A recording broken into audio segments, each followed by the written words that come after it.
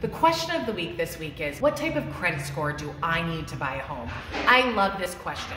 Fabulous. Now, it's really important in today's market because rates are so variable and mortgage rules and regulations are changing that you speak to a qualified lender. If you need a list of preferred lenders, someone who you feel comfortable and confident with, give us a DM. Let's make sure we get you that list. Next, they specify anything above a 580, you could qualify with that type of credit score for a home loan.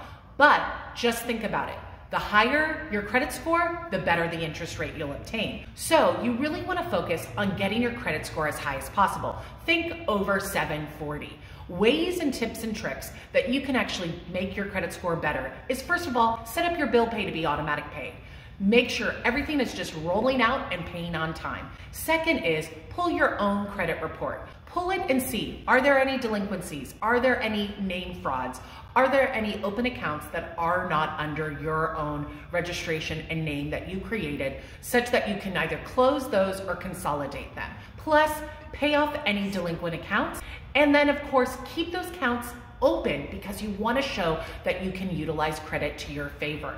For more tips and tricks, DM us. Let's get you all that so we get your credit score high so you can buy a house. See you next week on the question of the week.